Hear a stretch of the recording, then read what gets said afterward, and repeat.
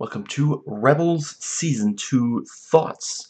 So, spoilers for everything Star Wars leading up to and including this season. And yeah, I continue to love every episode so far. This video is going to be riffs and analysis for the season, not a review. I will do a spoiler-free review once I've watched all seasons. And since I won't get into the following in every single episode section in this video, I will just briefly say every episode so far has great creativity and designs. The action is engaging, well choreographed. I'm invested in the stories and the characters. Anything I don't comment on, presume I approve of. Not that this is only going to be negative. And I will be talking about the messages it communicates. So, there we go. Yes. So, gonna try not to.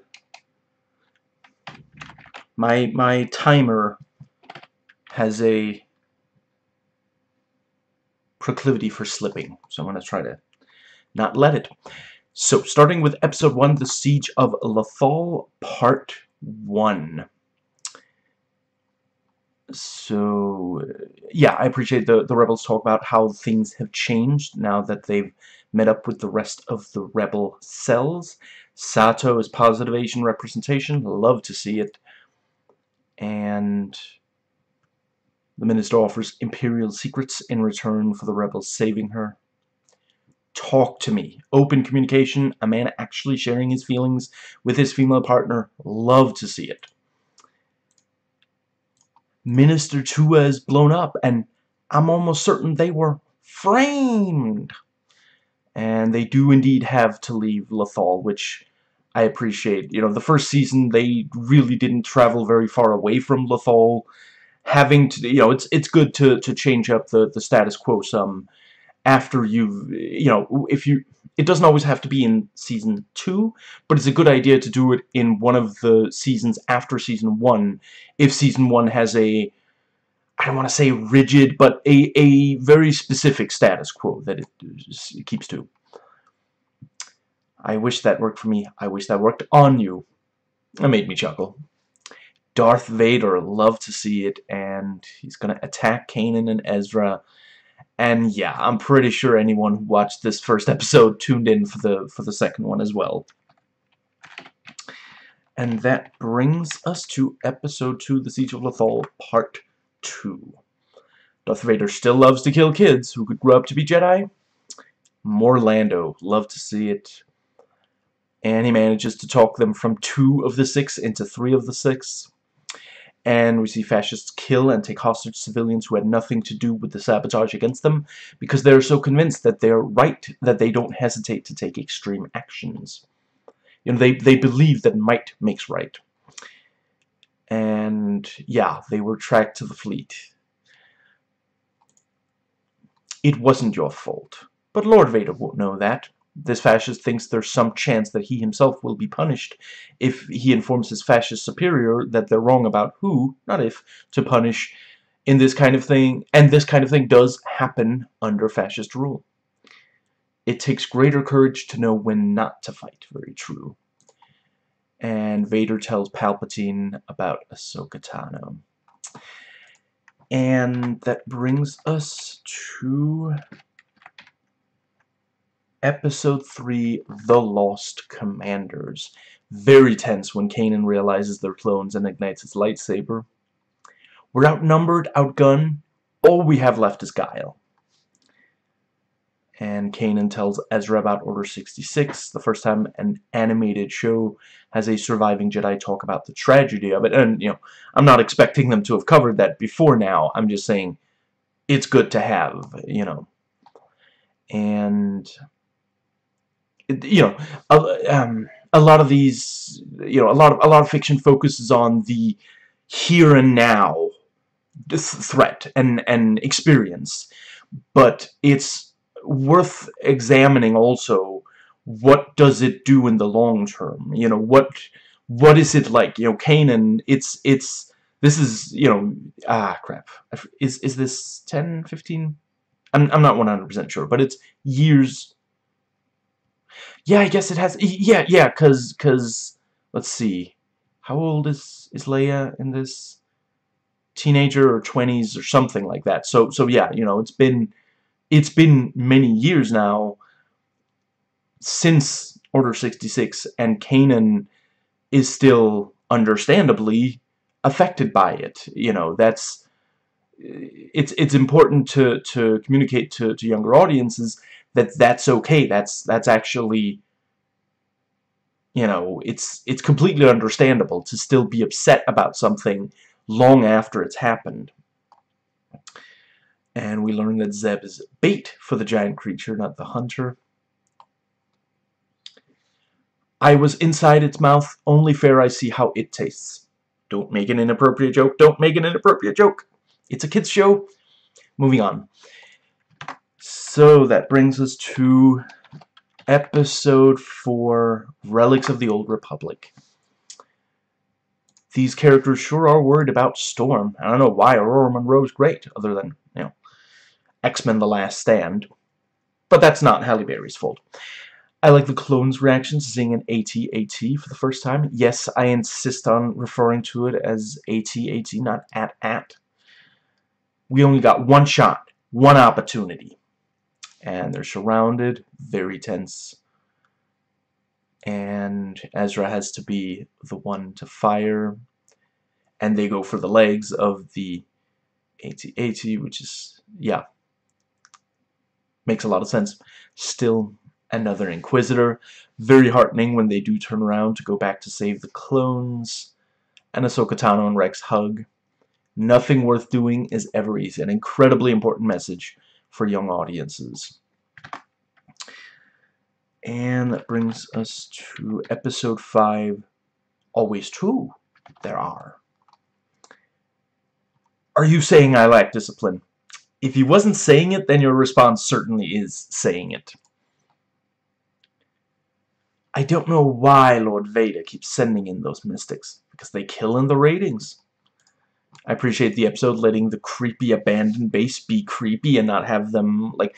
Yeah, actually, I feel like this season, they're a little bit better at not, like, constantly reassuring. I get it. I get that the show is for kids. I'm not saying that I'm, like, expecting, you know, 1982's The Thing or something, but I love when... I believe that children can handle more, like, scary stuff than a lot of people give them credit for. I certainly remember being a kid and loving when something would actually get scary, you know, and they didn't feel the need to, as a lot of children's entertainment does, constantly undercut it and say, no, it's okay, everything's okay. You know, so, yeah, I really appreciate that they do that some more in this season. Not that there wasn't anything in the first season. Another Inquisitor, and yet another. And now when they double blade spin, there's no frame skipping, so either they improved the tech or changed their minds about the artistic choice from Season 1.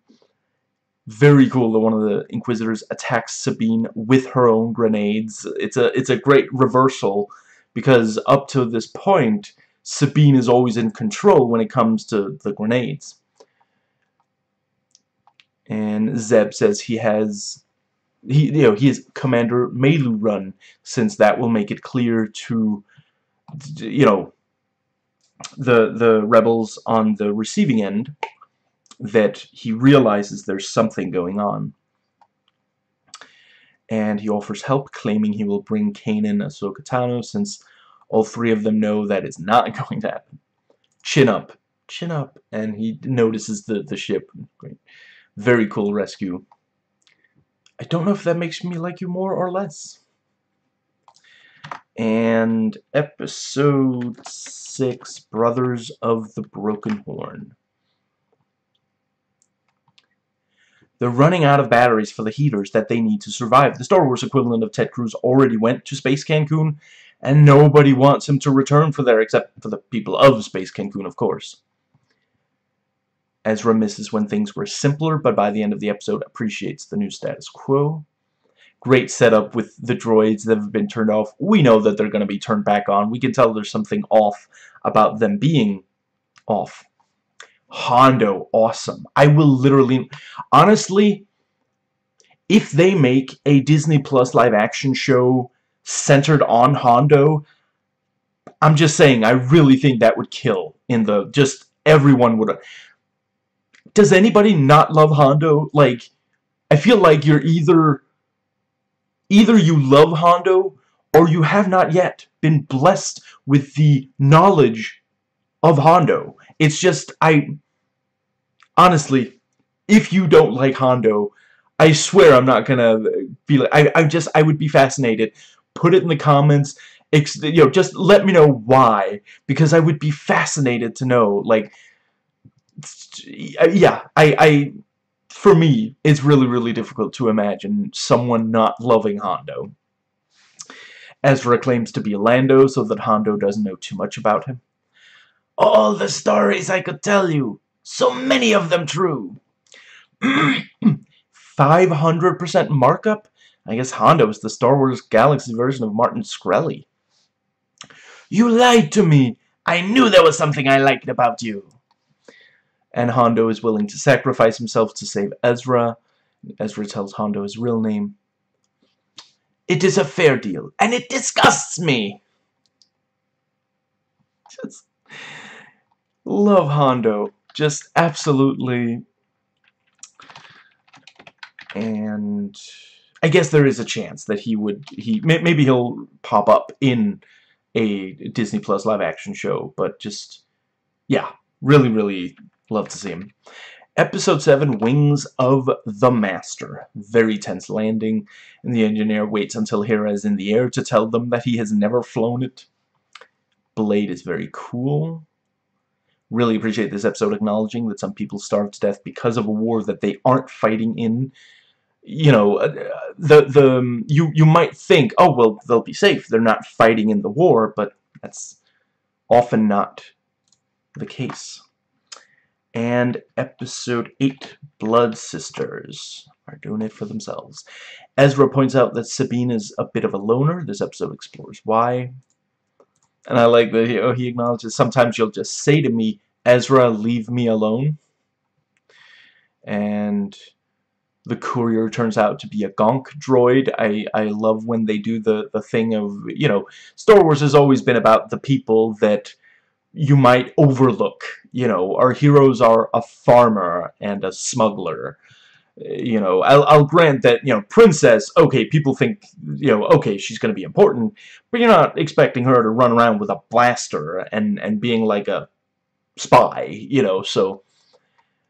And we learn Sabine used to be a bounty hunter. Very cool when Ketsu takes out stormtroopers on her own. Chopper turned off the weapon. I really like the chess match between Sabine and Ketsu where they keep guessing the other's move and countering. Like, really, really, you know, a lot of the time Sabine is up against people that don't really know. You know, very frequently when they're up against the Imperial, you know, they get underestimated, or, you know, but here, straight up, like, no, I know that's what you would do, so that, you know, counter, yeah. And that brings us to episode 9, Stealth Strike, which I believe is a victimless crime, because you can't see it. Triple Guard. I think we can handle one little boy. As always, arrogance is the Empire's weakness. I chuckled when I realized that Ezra had shocked Rex and Kanan, and then he tries to pretend he didn't, and Chopper shows the video of it. And Kanan frees Sato and the others, and he is not a little short for a stormtrooper. And Kanan rescues Rex. Love it. Fire the gravity wells! They have not met their quotas. And at the end, Kanan salutes Rex despite it all. And Rex doesn't, like, hold it over his head or anything. He just accepts it. So, great character growth. And that brings us to episode 10, The Future of the Force. Kanan knew that Ezra was listening at the door. That was kind of funny. He doesn't even claim that he wasn't dropping no eaves. And the Galactic Empire is unspeakably evil. They are probably landlords also, yes. I hope it's not a baby Inquisitor with a dual-bladed pacifier, black diaper. You could pinches little pale cheeks as the red eyes fill with love. Yeah, honestly, the toys of it would probably sell, let's be honest. Baby Hunter, very funny. And the Inquisitor's attacks through the floor and door, very tense and, you know, air quotes scary. It's scary for kids in a way that, again, you know, instead of like, oh, then the Inquisitor gets hit in the head and, you know, like, no, it's just allowed to sit. I really love that. And the Inquisitors hope to take Ahsoka to Anakin, and they hear, because of the droid, that Garel is where to go to follow. That brings us to episode 11, Legacy. It can mean something good, something bad, bit of both. I really appreciate that Ezra does not get his parents back. Obviously, that would be a really crowd-pleasing, reassuring thing to do, but people die, especially doing rebel activities like this. And there was a connection before the parents died because of Ephraim's message, which already was an important character moment. For at least this one's transmission, he is the voice of the rebellion. He used phrases his parents taught him. Also, it wouldn't be Star Wars unless somebody had lost their father under tragic circumstances. Not always to death, but they always lose their father or father figure. So Ezra's father's name is Ephraim. Ezra and Ephraim are both Hebrew names, so I really appreciate this bit of representation. You know, I could easily imagine, like, some kids with either one of those two names or similar names, you know, becoming more popular around the other kids after this episode aired. And that brings us to episode 12, A Princess on Lothal. Very cool to see Leia, and I'm very impressed with both the writing, which really does feel like this is stuff that could have been like deleted scenes from the original trilogy, and the voice actress, who does a very good job imitating the very specific voice of Carrie Fisher, R.I.P. You could say that they nail the voice in both aspects. Well, excuse me, princess. I had to. You know I had to. I like Leia explaining why the ship exchange has to go the way it does, and she's not written to be some genius who never makes a mistake. She underestimated the security of the Empire, and instead of getting defensive, as many people do when they make a mistake, she fixes things. And again, very, very good message for the kids. And Zeb, of course, needs a little excuse to hit Kanan and Ezra. At least now you know, and knowing is half the battle. I appreciate Leia comforting Ezra. And Kanan makes like Empire Strikes Back, trips an AT-AT. And Leia tells Ezra, let's see, yeah, he can use the stun setting on her to make it look good, and he gladly obliges. And episode 13, The Protector of Concord, Dawn. Diplomacy or strength. Hero really did get hurt. Again, appreciate that in a, you know, not immediately like reassuring the kids. And Kanan wants to hire the Mandalorians. Very tense when Kanan is on the ship, and Kanan grabs him and explains why. Really, really great to see. And that brings us to the next episode, episode 14, Legends of the Lasat. Other Lasats. And Hondo is proud and gets a reward from Imperials. He's basically playing both sides for his benefit. And he gets caught, and we learn that he is the warrior, which, like, yeah, Zeb is like, yeah, I don't want to be the child. You're acting like the child. Or you sound like the child right now, something like that. Great ending to episode, and yeah, you know, I always appreciate when media takes, like, you know, this is the kind of thing that for, you know, for a long time, American media would mock any, you know, religious belief that didn't align with their own. And so here you have something, you know, and Zeb himself isn't a big fan of these, you know, these old beliefs, but it ends up, you know, turning out to be completely true. And, you know, yeah, that can, again, encourage some kids who've been taught to believe things that the you know, that other other kids don't believe. Now, ultimately, you know, I think it would be good for them to at some point question the beliefs, but, you know, until you turn 18, as long as you have to live under your parents' roof, you know, going along with what they believe is in some cases the you know, the way to, what's the phrase, go along to get along. That brings us to episode 15, The Call. This isn't the strangest thing we've done. Okay, TMI, Kanan bickering with Hera is pretty funny. This episode, even though I know usually I'm not the biggest fan of it, but... And Ezra realizes the Purrgil want the fuel. He looks out for the little guy. He used to be the little guy. At the very start of the show, he was only looking out for himself, but he's grown.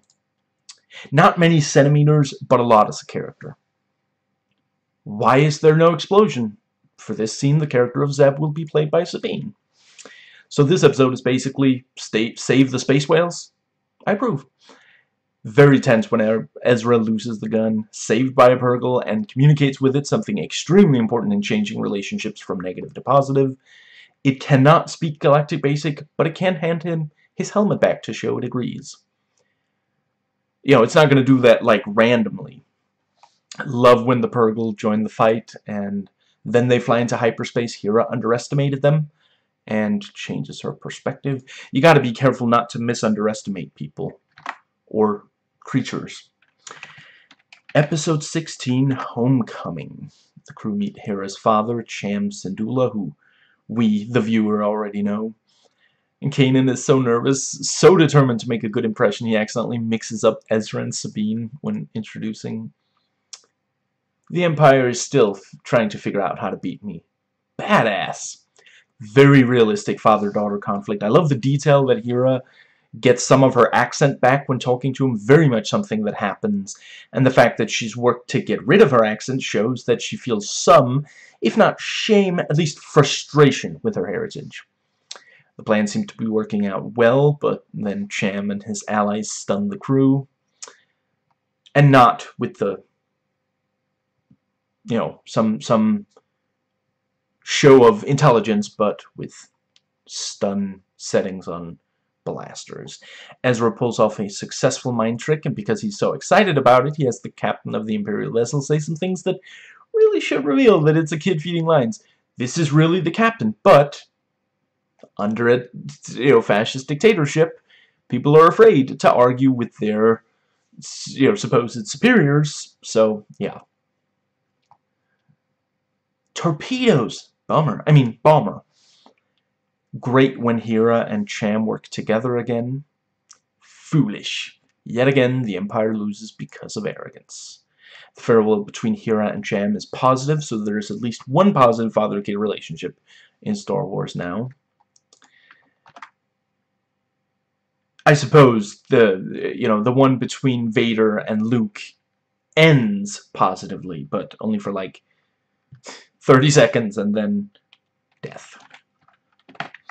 And that brings us to episode 17, The Honorable Ones. Very tense when we realize it's a trap. Zeb versus Kallus in the pod, and they end up stuck together, marooned on the moon. Great episode, although obviously not quite as good as the Deep Space Nine episode that's similar, but I'm not, you know, that would be very unfair to, you know, to think something is bad just because it doesn't live up to DS9. And, of course, it takes the two no time to start arguing about politics. Every Thanksgiving, I swear. And we learn there's a creature in the cave. Kallus has to decide whether to shoot the creature or Zeb. And Zeb points out he needs to, you know, Kallus needs to question this. He's just asking questions. We learn that Callus was gifted the weapon. A lot of great character moments this episode. They gradually develop mutual respect. Not all of us are the same. There are 4 lights and 2 creatures. Callus chooses to shoot the creature, even though he could easily let Zeb fall. Callus reveals he did not approve of killing of Lasat's the way that they did it. 2 seconds too long. I'm pretty sure that was the original title for the second Fast and Furious movie. And the episode ends with Callus in thought in his room. And episode 18, Shroud of Darkness. Dang, Ferric, talk about opening episode in media res. I'm more into brains, and the droid crawls on the top of his head. Very creepy, love it. You know, let's be honest, Star Wars has always been creepy. There's always been some creepy stuff in Star Wars. You know, in the first one, you've got the creature in the trash compactor. You know, keep in mind, like, the trash compactor, that's already kind of scary. But the creature in there, and you just see the eye, and it's like pulling people underwater, you know, that's creepy. And it wouldn't have been difficult to not have that in the movie. Ahsoka Tano's haunted by the idea she could have helped Anakin not become Darth Vader. And Kanan fears Ezra embracing the dark side. And that brings us to episode 19, The Forgotten Droid. So this episode, Chopper wants a new leg. I love that they put the action scene in the background of Chopper trying to buy the leg. This episode is about Chopper, not the rest of the crew, and there's tons of episodes that focus on the crew and their missions. Chopper shares his story. Oh, right, and the seller is like, I'll I won't ask for too high a price for this leg. It won't cost you an arm and a leg, and it's like, that is the worst pun I've heard in a long time, and I love it. And Chopper shares the story about Hera rescuing him in the war, bonding with AP5, and gets AP5 to use his free will. Not everyone who is currently aligned with fascist ideology is unreachable. Chopper waves at the stormtroopers, runs away with them chasing him. I love how Benny Hill this got. I half expected Yakety Sax to start playing, or the Star Wars equivalent. Chopper trapped all of the stormtroopers in the cargo hold, which AP5 had just told him and us there was no way out of, other than that one door, and then he dumps the cargo. I love Chopper and AP5 arguing over who should be captain. Like, you know, AP5 is like, oh, come on. Clearly you are not qualified to be captain. I should be captain. No, the captain should not be the person who makes it into the captain's chair first. You know, and of course, yeah, you know, let's see, I guess he's not a protocol droid. He says what he is. I forget what it is, though. I mean, no disrespect, but Chopper, as an astromech, can move faster. You know, he's supposed to be able to move on the outside of starships flying through space. So yeah, he's you know, although I suppose that doesn't need... No, yeah, you need to be relatively fast to even get onto the... Anyway, yeah. Yeah, and you know, once they get there, you know, when AP5 gets there, we see that he can joke as well. You know, he drops the leg and says, "I'm the captain now." What? You abandoned your post? And Ketsu helps the rebels. Love to see it. And Hera talks to Chopper, is angry at him, so instead of calling him Chopper, she calls him by what is evidently his original droid call sign. C-110P. Like how in Season 1 she did that with Zeb. Chopper doesn't have any friends. Yeah, that's harsh. But I guess possibly true. He's not the most... He's not the most happy, bubbly person, so... And AP5 proves he is Chopper's friend by talking about details of the rescue. Legitimately sad when AP5 is shot, and Chopper holds his hand as he dies. Like, honestly, I was sitting there, like, thinking, oh no, you did not do that to my man. You did not just kill such a fun character. And then we learn Chopper gave up the leg in order to save AP5, who is super ungrateful in response. Like, see, I told you you weren't logical. No, if you were logical, you would not have given up your own leg just to save me. You know, they have a very real C-3PO R2-D2 dynamic, and I hope we get more of them together in the season after this. It's not, you know, there is a little bit more in this season, but yeah. That brings us to the next episode, episode 20, The Mystery of Chopper Base. One more run. Are you only sending the men to get Melu Run? Is it going to be a male Melu run? Since when are you my enemy? I mean, that's a really long list. Let's start by you listening at the door all the time. AP5 and Chopper are both frustrated by the organics, just like C-3PO and R2-D2. And yes, I am continuing to call him Chopper, because I find that to be a very funny nickname by Zeb. Very creepy massive spiders. I met the neighbors. I don't like them. And I thought a partying Zac Efron was bad. Eight-Legged Freak Star Wars Edition. I'm here for it. It gives me life. Alas, poor Sabine, they did not throw her well, accidentally throwing her too far. I appreciate that the episode lets the tension sit for a minute, doesn't immediately reveal that she survived. I appreciate that Kanan does try to tend to Hera's emotions, as everyone should with their partner. She does not think they should split up the team. And dark music right before the episode ends, implying something bad will happen before they see each other again. Yeah, I guess the last two episodes of the season, they are split. And that brings us to part 1 of the finale, episode 21, Twilight of the Apprentice, part 1. There's always a bit of truth. Oh, hold on.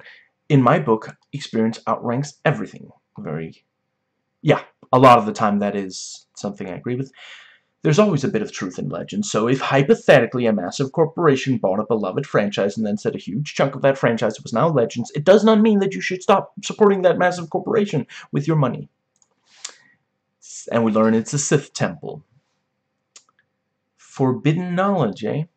Prepare to eat an apple. Wait, if an apple a day keeps the doctor away, does that mean the doctor doesn't like smart patients? And the Inquisitor hid by pretending to be one of the scorched earth victims.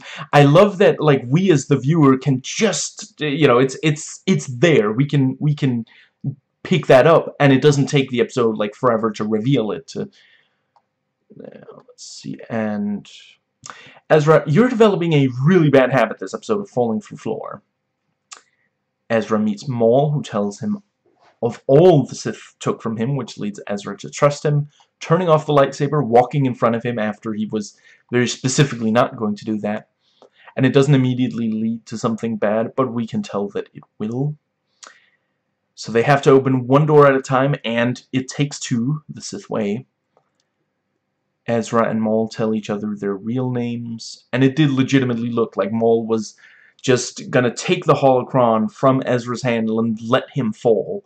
Very, very tense. More Inquisitors. Ahsoka Tano recognizes Maul. He chuckles, and the episode ends. And that brings us to the finale. Episode 22, Twilight of the Apprentice, Part 2. This episode is full of great fights. Love Maul versus the three Inquisitors. Not really a fan, at least so far. Maybe they'll fix it later, but so far not really a fan of the helicopter spinning for the Inquisitors to fly. I don't mind Inquisitors flying. I just think it's... I know, Star Wars, the galaxy, not the same as ours. But, like, they, you know, gravity is real in Star Wars, and I don't completely buy that they could fly with just with sabers spinning like that. Like, you know, like, yeah, I already mentioned, you know, it's somewhat similar to like a helicopter. You know, a helicopter, it's not just like this thing spinning. There's like an engine making sure that the spinning is fast enough. you know, yeah, I wish they had just given them some. I get that jetpacks are more of a Mandalorian thing and occasionally a clone trooper thing, but yeah, it looks a little silly to me. And I do very much approve of the saw that's apparently also on Inquisitor. Like, you know, Ezra is like hanging on for dear life, and you know the Inquisitor turns off the lightsaber blade, and then you know there's a spinning saw blade. That was really cool. And I really appreciate that Maul has become complex between Clone Wars and this. You know, he always had a cool design, a cool lightsaber, cool moves with the saber and all, but he used to be a very one-note character. Now, let's see, and the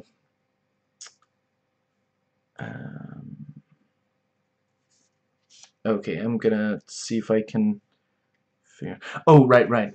Finish her. Friendship? Nope. Fatality. Try, fly, die. I mean, the Inquisitor tries to fly, and the blade turns out, and pretty sure she falls to her death. So that's, again, love how dark this gets. Something Star Wars has always been, even though, you know, like George Lucas has said, he makes the movies for 12-year-olds, which, you know, I really appreciate people who take 12-year-olds seriously. There's so much American media that just says, if you're not 18 yet, you're an idiot, and you don't understand anything. And George Lucas is someone who says, no, that's just not true. Let's make some movies that they can watch and they can learn from. And we learn that it's a battle station. And the temple speaks, and it has the voice of Asajj Ventress. I want to start by saying I love her voice. I think she's incredibly talented, but given that it's not supposed to be the same character, like Asajj, I mean, she abandoned the Sith, so she's not, at this point in the timeline, she's not a Sith, so it can't possibly be her. I don't know if, I want to say her name, I believe the actress's name is Mika Futterman. You know, maybe they really badly wanted to work with her again, and it's just, that's what comes out when she tries to do a sinister voice. I felt it was a little distracting. And Darth Vader fighting Ezra, very cool, and Ezra's lightsaber lost. Revenge is not the Jedi way, unless you prefer the original title of Return of the Jedi. And yeah, James Earl Jones' voice, still amazing, still just, yeah. And let's see, yeah, and Kanan is, you know, his eyesight, yeah, you know, that is a very, you know, I appreciate when they really change the status quo like that, and it could also encourage young audiences to have more empathy for, you know, the blind and those of limited sight. Now let's see. I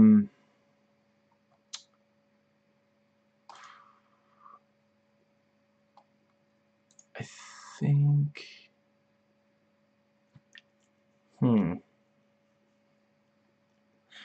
Okay, yeah. Some critics think that this season has boring episodes. I mean, I didn't think any of them were boring, but they did say that the finale surpasses any Star Wars animated episode before it.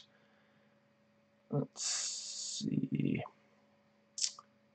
Right. So, yeah.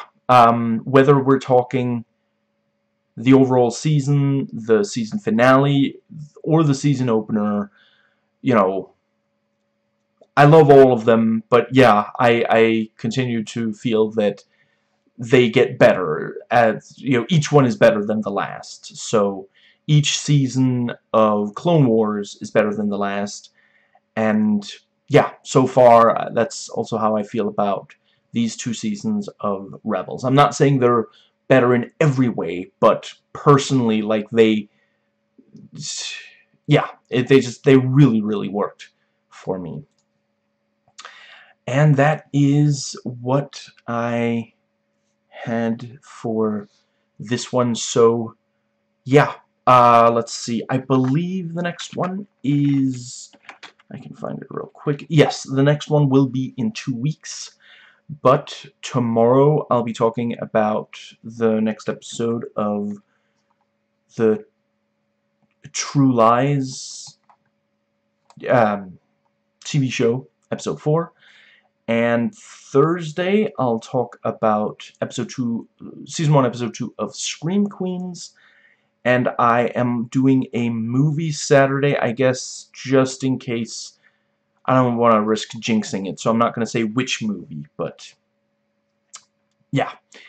That is it for this one. So, yeah. Really looking forward to Season 3, and I'm one of the lucky ones. I don't have to wait, you know, months and months for the next season to start airing. I'll probably start watching tomorrow, possibly later today. We'll see. And I've heard that, like, Season 3 and Season 4 are some of the best of Rebels, so yeah, really looking forward to that. So, that's it for the video. May the Force be with you.